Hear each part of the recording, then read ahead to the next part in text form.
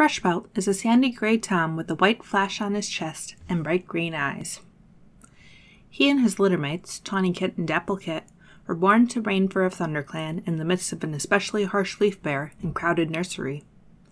The kits and their mother, like the rest of their clanmates, were reduced to eating worms to try to survive.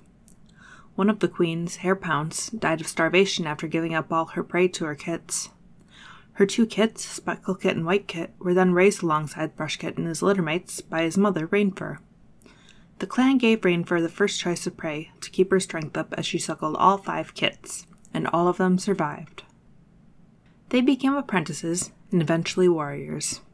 He earned the name Thrushpelt, while the others were Tawny Spots, Dappletail, Speckletail, and One Eye.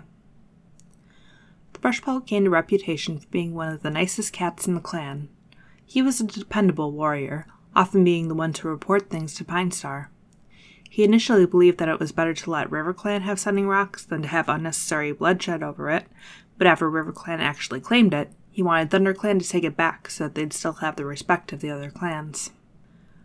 Thrushpelt began to develop feelings for the young she-cat Bluefur, and often complimented her and did kind things for her, such as cleaning her nest without being asked.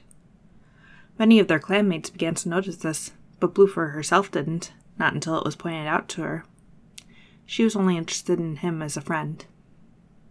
He got his first taste of mentoring when Dappletail had to go to the medicine den and had him watch her apprentice, Goldenpaw.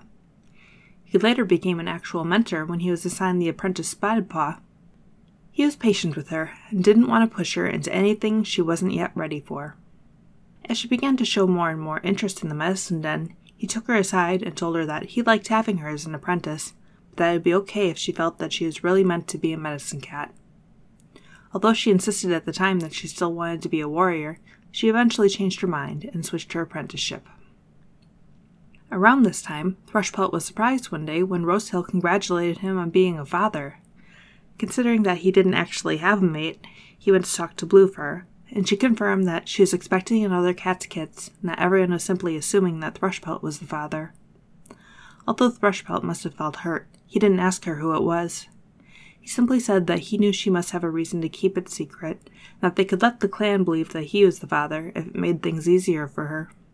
He loved her and only wanted to make her happy, and he would love the kits as if they were his own. Eventually, Bluefur decided not to outright tell her clanmates that he was her mate, but if they assumed that was the case, she didn't contradict them. He cared for her kits and occasionally caught prey, especially for them. When the kits were seemingly killed by a fox, he grieved for them as a father would have. He remained Bluefur's faithful friend and kept her secret about the kid's father until the end, when he finally joined StarClan. Bluestar missed him, and always regretted that she couldn't reciprocate his feelings, and the fact that she'd never told him that 2 of the kits had survived. She knew he'd know now that he was in StarClan, though.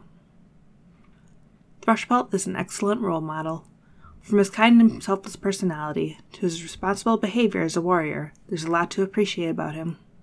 Although he wasn't the cat that was meant to be Bluestar's mate, he was a true friend.